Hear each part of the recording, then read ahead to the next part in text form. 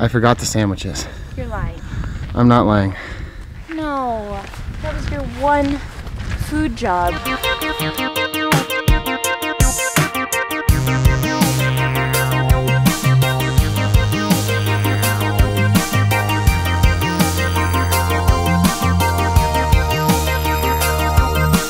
Good morning, ladies and gentlemen. Welcome back to the channel. I'm Alex, aka Alex the Vagabond. It's a little bit nippy this morning. It's 7:23 a.m. So today we have a pretty epic hike, 19.4 kilometers, 750 meter elevation gain.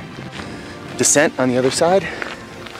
We'll be going through an extremely volcanic landscape. As we get through the day, I'll be letting you guys know a bit more about the history of the park, the cultural history, and the significance to the Maori people, and a couple more facts about the hike. It's gonna be a really fun, really long day.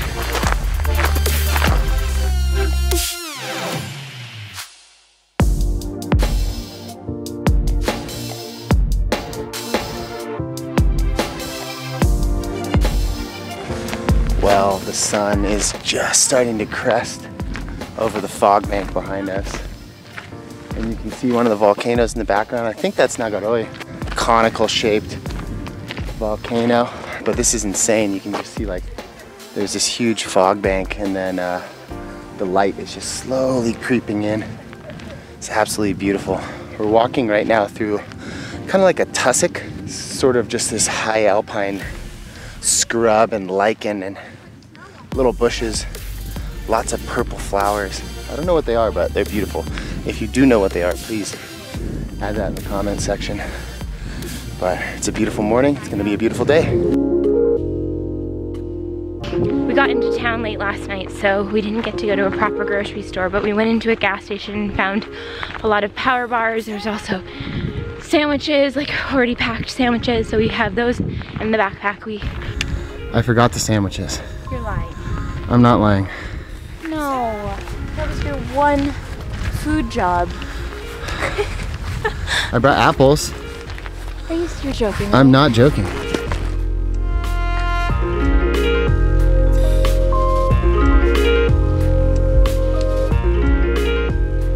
Right after I filmed that clip about being over-prepared instead of under-prepared, and all of our sandwiches, and we have all the rest of the food. I forgot the sandwiches. Give me a break.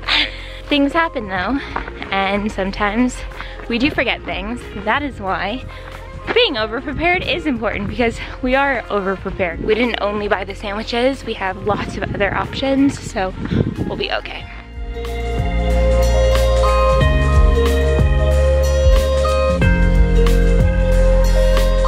Over here behind me is Tongariro. Tongariro is only around 2,500 years old. It's the youngest volcano of the three. The other two have been around for around 30,000 years, and they're the southernmost mountains or volcanoes in a string of volcanoes that go right up the center of the North Island and end up in the Bay of Plenty. The last eruption took place in 1975, and one of the longest ones was in 1954. 11 months of continuous eruption.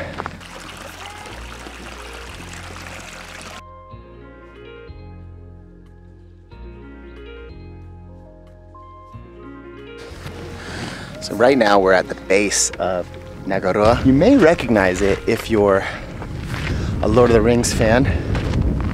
Peter Jackson chose this mountain to be Mount Doom in Mordor, and you can see just like all of the remnants of pyroclastic flows and lava. Volcanoes are some of the most interesting geological features that we have on this planet. We kind of forget that we are sitting atop a giant molten rock core in the middle of, you know, this planet. So it's cool to see places that are geologically active, because it really just shows what is happening on our planet on a larger scale. But right now, behind me with the light, the morning light coming down, you can really see how active this volcano is. It's really beautiful.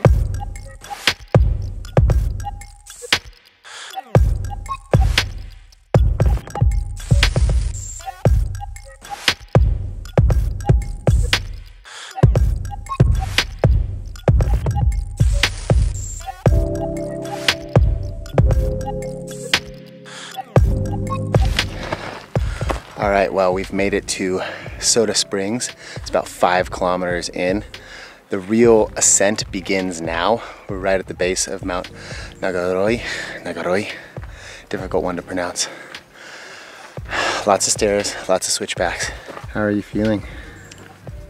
I could definitely feel the altitude. I feel good though. I'm not tired, but I can definitely feel it.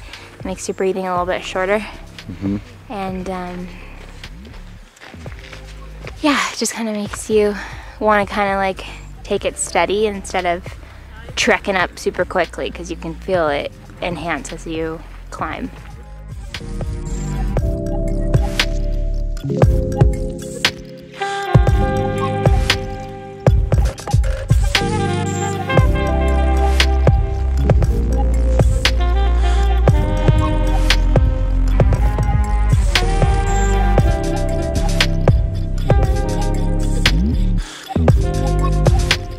All these valleys are essentially just like chutes where pyroclastic flows, gas, rock from eruptions would come pummeling down here. Good luck escaping a pyroclastic flow. I don't know if you've heard of Pompeii, but that was a pyroclastic flow. It essentially just froze everybody in time.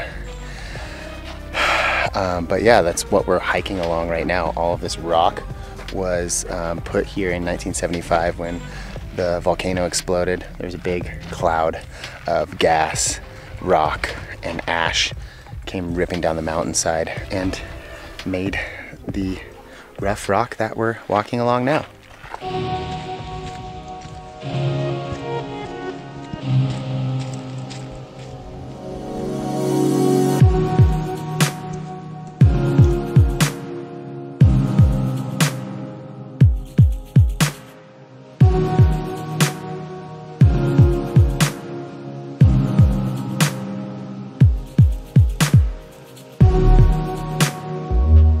So now that we're at the top plateau between the two volcanoes, I think it's time to talk a little bit about the mythology behind this place. So these volcanoes are considered tapu, or sacred, by the Maori people, and there's a really interesting kind of creation myth attached to this place. So back in the day, a high priest called Nagatoro Irangi was in the region, and he wanted to claim this high volcanic plateau for his people, the area around Lake Taupo. To get a better lay of the land, he decided to climb to the peak behind me. And when he got to the top, a snowstorm whipped up out of nowhere, and being a Pacific Islander, he had never really experienced snow before, so he was worried for his life, and he called upon his other high priestesses up in the Bay of Plenty area to send him warmth. They did that, but they did it in a creative way. They sent fire from the ground, essentially a volcanic eruption, which created the crater back here and saved his life, and claimed this place for his people. So Tongariro was the first national park in New Zealand. It was made a national park in 1887 when the local chieftain of the Maori tribe essentially realized that the best way to protect this place was to offer it as a gift to the crown and ask for it to be protected. So they did turn it into a national park. It was the first one here in New Zealand, and it steadily grew in size from that initial gift to encompass almost 800 square kilometers now. So this is definitely one of the most popular national parks in New Zealand, especially because you can do this beautiful hike in a day. But definitely when you come here, be respectful. Remember that this place is tapu, it is sacred still, so pack in whatever you pack out. Be respectful. Do not leave trash or, defecate on the trail, and just generally be respectful because this is a sacred place.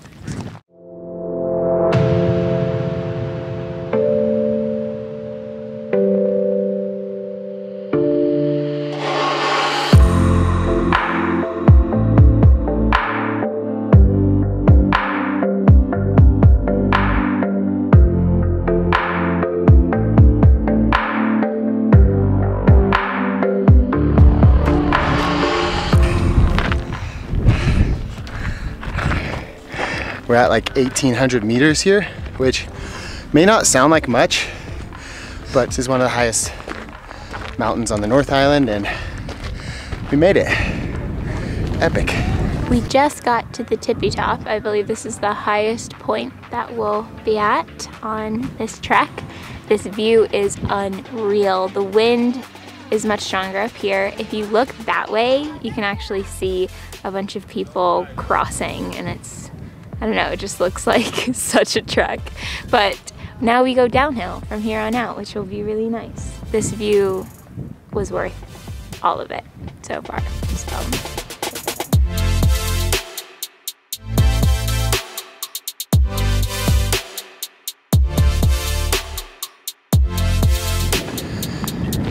Well, we've made it to the top, just climbed Red Crater Ridge, and we're up here at around 1,800 meters. We have Tongariro in the background. I don't know if I'm pronouncing that right, I'm doing my best. But it's really beautiful. We're on this ridge line, and on either side, just these huge like volcanic calderas. All of the soil is like this dark, rich red from oxidization of the iron in the soil. And it's just really rad. I mean, there's not too many landscapes like this in Earth where we have this beautiful day, views stretching to the horizon, the clouds over there, this big sea of clouds. And it's been a hike, but definitely worth it.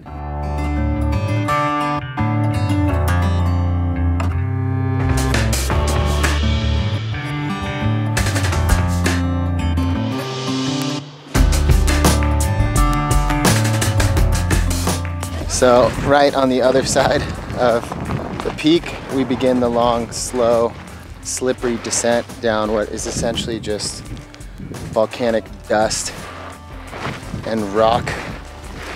But it's deep and it's slippery. You need to be really careful. And I'm seeing people in like Converse just straight up sliding down this mountain face. And just if you come and do this, be prepared, because it's no walk in the park.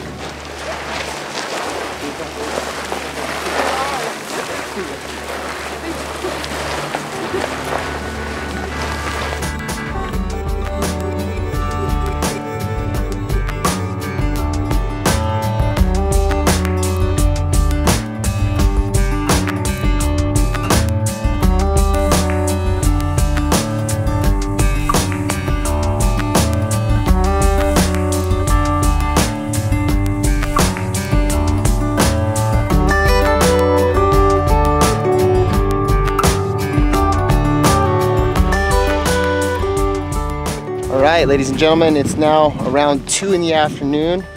So we've been walking since 7:30 a.m. and we're finally on the far side of the crossing. We're descending. We've made it out of like the volcanic plateau area. So we're kind of starting to come back into that tussock. But it's beautiful. We got a view of Lake Taupo out there in the distance. It's cool, you can still see edges of the volcano. Lots of steam off there in the corner, and you can still actually smell the sulfur in the air. But got a couple kilometers in front of us before we make our way down and successfully complete the Tongariro crossing.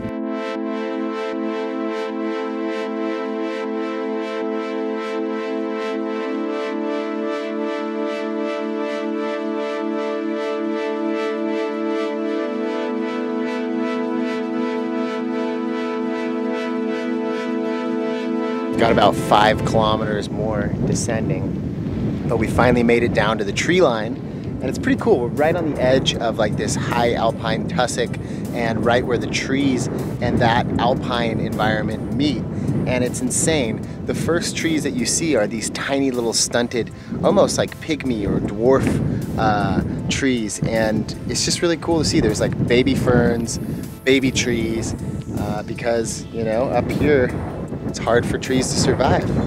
But the farther down we go, we're gonna dip down into this forest, and it should be really rad.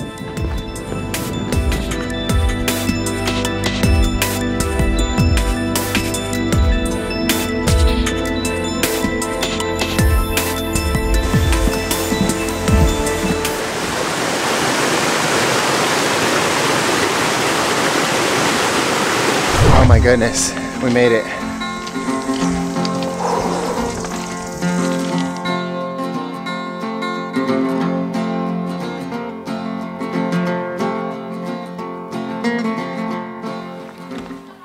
Wow, that was a day. That was a very long day, a very awesome day. Tons to see, lots of elevation gain. I looked at my phone actually, and boom. So the Tongariro crossing, 14.9 miles, 33,071 steps, 185 floors climbed. It was a mission. It was really awesome. Some of the most unique scenery I've ever seen. Lots of people, but overall it was really awesome. Definitely one of the coolest and hardest day hikes I've ever done in my life. I think if you are gonna do the Tongariro crossing, definitely be prepared. On that note, I'm gonna be doing like kind of a debrief video where I share all of the things that I learned from doing it, all the things I think you should have or you know, be prepared for before undertaking the Tongariro Alpine crossing.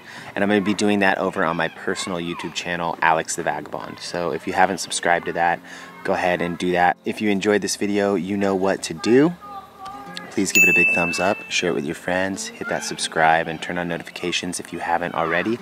And stay tuned, there's going to be a couple more videos coming at you from New Zealand, from this trip to New Zealand. And yeah, it's been a fun day. I'm going to go sit in a hot spring somewhere, and then I'm going to stuff my face with like pasta and have an ice cold beer.